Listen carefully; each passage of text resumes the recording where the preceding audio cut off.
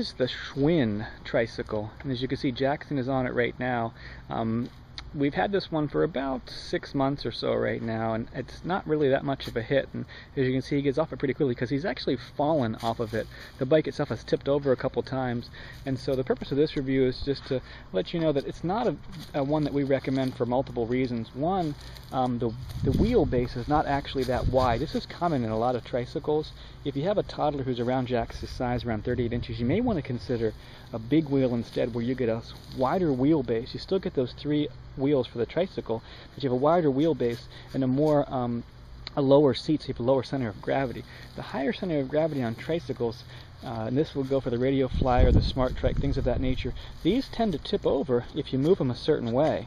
And so that's kind of a big negative in my book. And of course, whenever they're riding a bike, they should wear a helmet if possible.